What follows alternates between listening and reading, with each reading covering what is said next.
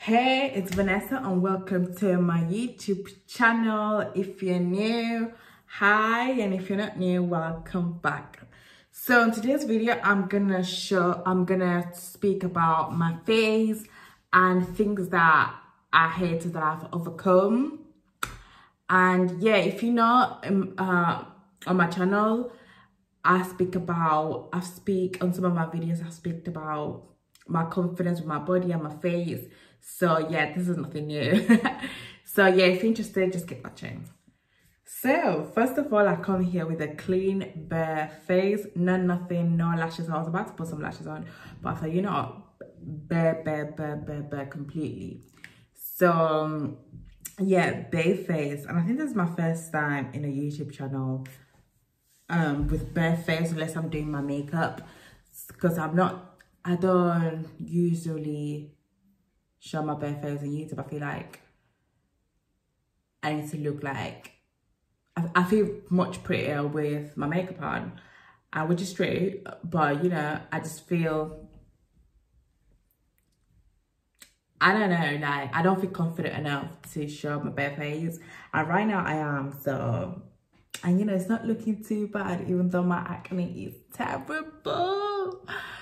But yeah, so recently, like I'll say like a year now, I've overcome things that 2 years ago it was like an insecurity. So the first thing I'm going to talk about, and I don't know if I've talked about it in my other video, is my under eye here. So as you can see, I've got a line there and it's pretty big, and this is not a line of I haven't slept. Like if you haven't slept, I usually have a little line here as well, but I don't. It's just, I've just got 2 lines here, and they're not deep. It's not like they're not deep, so obviously they don't appear as under eye bags, but they're not deep. I just have a line. And like 2 years ago, it used to like really annoy me, and every single time I did my makeup, I used to see it. And it doesn't matter how much makeup I put on, you can still see it. Obviously, not as bad as you can with bare skin, but you could still see it. So every single time I apply my concealer, I used to see it constantly, and it used to bother me. And I wanted to get done the tier 3 filler, and it basically covers this part of your skin.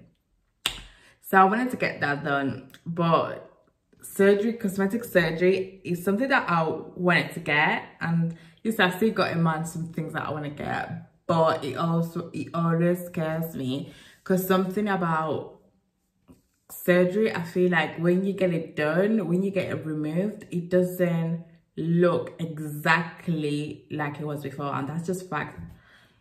I just feel like it never looks exactly like it was before. There might be just a little change, it won't look exactly as the one before.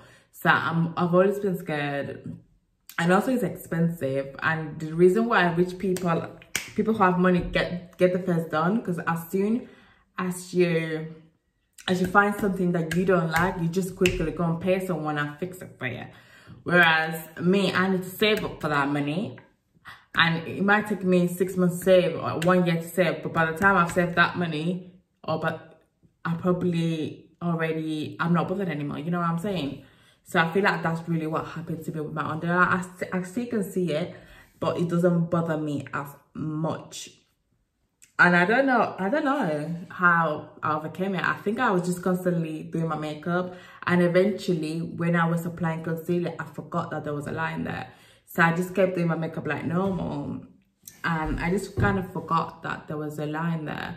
And also, this YouTuber called Mary Mesa, she had that done, and she was talking on a story, is it story or YouTube? I think it's a YouTube channel, and she's talking about surgeries that she did and what she regrets, and she said she regretted the tier 3 filler, and I was like, okay. And when it comes to influencers getting things done, I will always listen to them. Like Mr. Fabulous, she did a BBL, and because of that, I'm not gonna go under the knife, because I've seen the issues that you've brought to it, and I don't wanna go through the same thing. So I always do listen to influencers, and you know, the thing about influencers, they will tell you, obviously they don't lie. Obviously, if you got someone, they don't necessarily lie, they don't lie, but yeah, I trust them, and they usually tell you the strengths and the weaknesses, and it's really like, I just listen to them. I feel like it's really important. You got Diola Patron, she talks about her veneers, and she told the strengths and the weaknesses, and she said, oh, she kind of wish she didn't do that. She got braces done because she needs to keep redoing it every single 10 years. And I listened to that, and I took it in, and I decided to get veneers. So I feel like listening to influencers and listening to the experience with surgery is really important. You do get an idea of if you want to do it or not. I like to listen to these people, and yeah, it kind of like makes my mind up, decide if I want to do it or not. So yeah, the tear filler, I still got it, as you can see, but it doesn't bother me as it used to before. Right now, when I apply concealer, I forget that it's there, if you know what I mean. And unless someone points it out, I forget about it. Like, you know what I'm saying? So, you know, like, I'm looking at my face right now, and it's not bothering me as it used to before. And I used to get pissed off all the time when I did my concealer, and I don't anymore, which is great. So, yeah, that's something that I've overcome. So, another thing that I've just recently overcome is my lips. My lips, I'll say this, like, I overcome this like a month ago, and I've just recently, how will I explain it? Basically, I used to underline my lips, and the reason why I underline my lips is because in my top lip, I don't have a mountain. The mountain is basically that mountain part on the middle. So I do have it, as you can see, but there's a lot of volume at the top of my lips. So when I put my lips straight, it just looks like a round circle and just a tiny wave at the top. And I didn't like that. And if you look at Rihanna's lips, she has a full-on mountain, like a proper triangle. I never wanted as sharp as her, because she's got a really sharp one, but I just wanted a little bit of a mountain. I just feel like mine is just a full-on circle, and it makes my lips look like if I've had them done, basically, which I haven't. And I used to underline my lips every single time I apply lipstick. I'll show you a picture how I used to underline them. But yeah, I used to underline my lips just to, and it's not to make my lips smaller. I've always liked the size of my lips. It's just so the mountain, you can see the mountain better.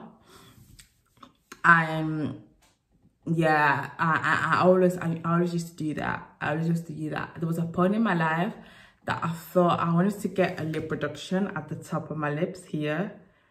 And if I got lip reduction, it's just the size is fine. It's the fact that at the top, I feel like I've got too much volume at the top, and that's why you can't see the mountain. Because if I push my lips down, you can see there is a mountain. I just feel like there's too much volume at the top of my lips, and it slightly pushes the lip back, and you can't really see it. And I thought if I get a lip reduction just at the top here, I'll be able to see the mountain. It wasn't a definite thing to do, because I was doing my research, and getting a lip reduction is really hard, especially in this country. I feel like you need to see it abroad to do it, and it's not very common. People who get them done are people who have really massive lips or illnesses or whatever, and it's just not common. So it's not a surgery that I wanted to get, but I just looked up to it, and it's very risky, and it doesn't always get you the results that you want, because mine was a specific result. I wanted the mountain to show. I never wanted my lips to get smaller. I just wanted the mountain. But yeah, that's all. It's not a procedure that I wanted to get or anything. And it's not like a major insecurity or anything. I just constantly, every single time I put lipstick on, I just underline my lips. Every single time I underline them. And for a change, I decided not to underline them. And I literally followed my lip line through. I usually follow my lip line. I don't I usually follow it here a little bit, and here I don't follow it, I just go under. So I tried to follow it through my lips. It looked banged, it looks so good, and it was just different. And I don't know, like it just looked better than when I underlined it. Like you can still not see the mountain part when I draw my actual lips, but it looked better than when I underline them. Because sometimes when I underline my lips, it looks like I'm missing my lips a little bit, but I usually try my best to use highlighter and cover it as much as I can with that. So it just looked really good, and I've done this like a month ago, and now I follow up my lip round fully, and it just looks really nice, especially with lip gloss. But yeah, so that's something that, you know, I've changed the style of makeup that I do. That's because I've just discovered that following my lip line looks so much better than underlining my lip line. So yeah, I've just discovered that. So yeah, these are the two main things that I've actually overcome recently, and I'm really happy. Like the fact that I've come here with a big face, that's a big thing for me, like big thing. So yeah, my nose, long time I've got over that. My eyes, as you can see, my eyelids is darker than my usual skin tone. That's something normally in majority of black people, your eyes are highly pigmented than your skin. So I kind of accepted that, but it's nothing that I can do at all. So yeah. Also, my eyes, I don't know if you can see this eyebrow, it's higher than that, and if you look closely, this part here in this side drops, and basically I don't know what it is. So basically this side of my face drops. I just need a little lift here, and it just becomes even. My eyebrows become even, and that part becomes even. Now I don't know what really caused this, and I really don't know. And every single time it used to bother me when I did cut creases, because when I was struggling before to make a cut crease, because I can't make, when I do a cut crease, they're not the same in both eyes. I need to do one different than the other one, just because that eye is a little bit drops than that one. So that used to bother me a lot when I started doing makeup in my teenage years. Now I've figured out how to do the cut crease. I've learned how to do a cut crease, adapting to my eyes, so it doesn't bother me as much. My eyebrows, when I take a selfie, I put I don't know what facial expression, but usually my eyebrow looks higher than the other one, and that's just because of the expression that I make. And because that eye is already droppy, I'll have one eyebrow there and one eyebrow down there, and that's how the selfie will look. But yeah, I could get like a little facelift at the top here, and it will technically lift it. But as I said before, I just can't be bothered risking it. And something about altering plastic surgeries is that I prefer doing my body than doing my face, because the face is the beauty. Like, forget about the body, it's the face that's the beauty. So it's tricky. Like, I don't want to ruin it. Like, I don't want to ruin it right now. So yeah. And also right now my issue is my skin is a little bit of a disaster at the moment, but I've come here with a bare face. So I'm still saying this, I came here with a bare face. Like, that could never be me. So yeah, that's it. Like, I'm really proud of myself. I'm more confident on going out without makeup, and I've started to wear sunglasses, and that's like a thing now, because I feel like when I went to town, I have to do my face. Like, I can't go to town without doing my face. But now, like, if I feel like my face is not right, or like I don't feel like good enough, I just put sunglasses and it kind of hides my face a bit, and I feel a bit more confident going out.